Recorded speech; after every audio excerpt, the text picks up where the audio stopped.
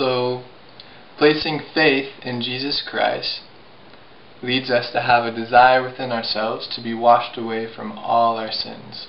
And that is done through the ordinances of baptism and confirmation.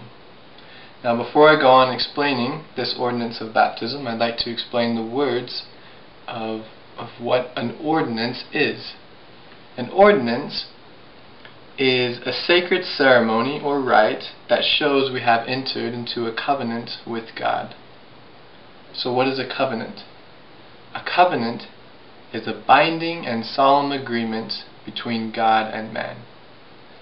So, in other words, an ordinance is like an act that outwardly shows that we have made a covenant or promise with God. Now, when we obey the terms of this covenant, God promises to bless us. And these ordinances are performed by proper priesthood authority. So baptism is an ordinance.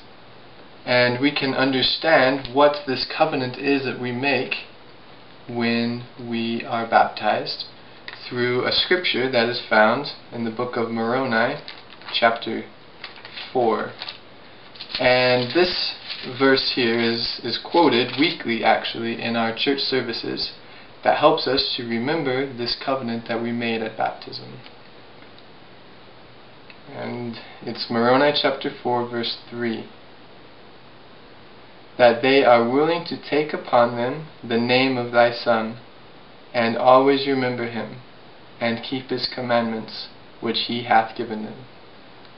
So that is our side of the covenant, and in return, God promises us his Spirit to be with us always. He promises us to be washed away or forgiven of all of our sins, and to be born again. Now, how are we baptized?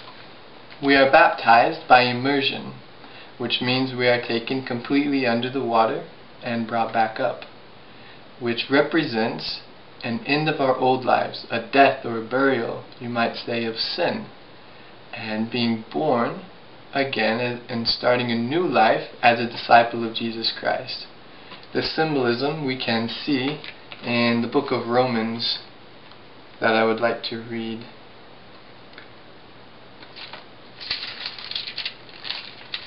So in Romans chapter 6 verse 4, it explains about the symbolism of baptism, especially how it relates to the death, burial, and resurrection of our Savior Jesus Christ. Wherefore we are buried with him by baptism into death, that like as Christ was raised up from the dead by the glory of the Father, even so we also should walk in newness of life. And that's exactly what baptism does. It gives us that chance to walk in the newness of life.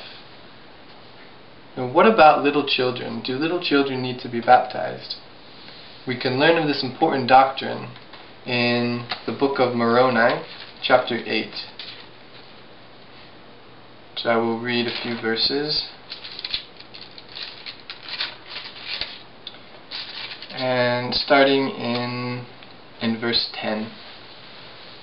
Behold, I say unto you that this thing shall ye teach, repentance and baptism unto those who are accountable and capable of committing sin. And their little children need no repentance, neither baptism. Behold, baptism is unto repentance, to the fulfilling the commandments, unto the remission of sins.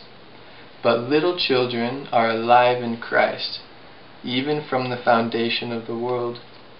If not so, God is a partial God, and also a changeable God, and a respecter to persons, for how many little children have died without baptism? So we learn that little children do not need to be baptized because they are redeemed through the mercies and grace of our Savior Jesus Christ. And the reason that is because they are not capable of committing sin.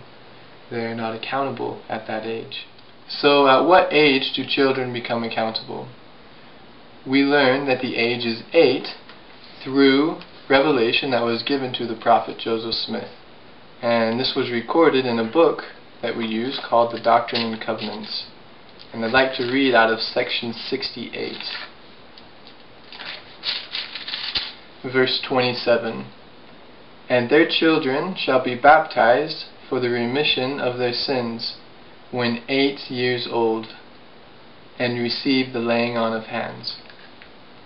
So, with that truth in mind, a very important part as well of the gospel of Jesus Christ is something that we do every week when we go to church, and it is the time when we partake of the sacrament. The sacrament is bread and water that we partake that represents the body and the blood of Jesus Christ. It helps us to remember and renew those covenants or promises that we made at baptism, as earlier when I quoted the scripture that we read.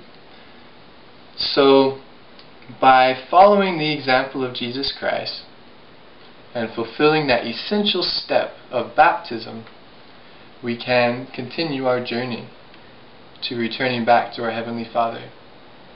And the reason why that is, in the scriptures we learn in John chapter 3 verse 5 that no person can enter the kingdom of God unless they have been baptized.